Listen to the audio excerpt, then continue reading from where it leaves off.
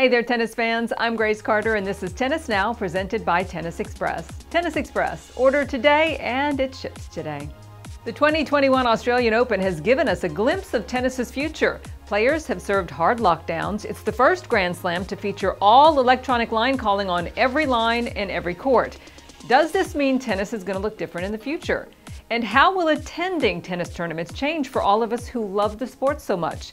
AO CEO Craig Tiley says that some major changes are ahead to create safer, faster, and more friendly fan experiences. For instance, paper tickets could be a thing of the past, along with long lines for food and drinks.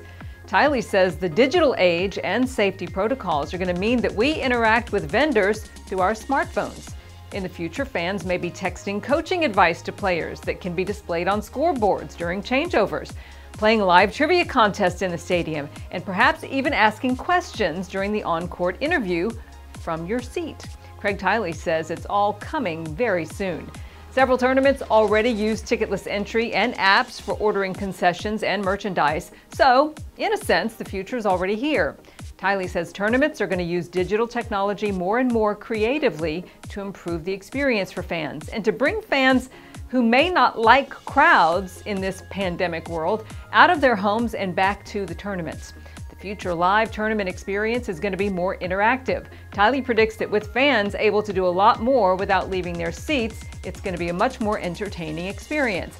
Of course, one event we're all looking forward to is the 2021 Tokyo Olympic Games.